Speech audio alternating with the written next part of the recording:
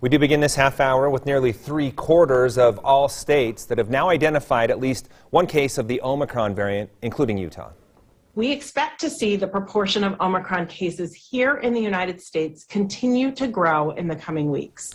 Health officials with the CDC and White House now saying the Omicron variant may become the dominant variant in the U.S. by mid-January. Officials say most of the Omicron cases detected in the U.S. have had mild symptoms. Dr. Anthony Fauci says while that is true, this variant spreads easier and quicker than the current Delta variant that is responsible for most cases in the U.S.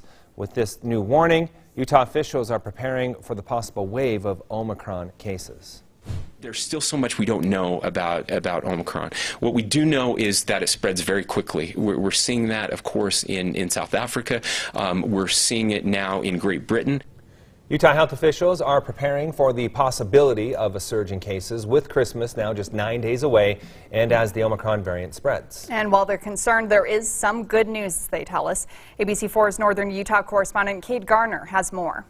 We're not in the clear. Epidemiology nurse Amy Carter warns as COVID-19 cases remain high and the holidays are in full swing. And then we anticipated, are we going to have a surge on top of a surge? Along with that, health officials are preparing for the Omicron variant to add to the already high caseload. It will soon become dominant here. So that's one thing we know. Dr. Anthony Fauci says data now shows that the new variant spreads quicker and is more likely to infect someone who is fully vaccinated.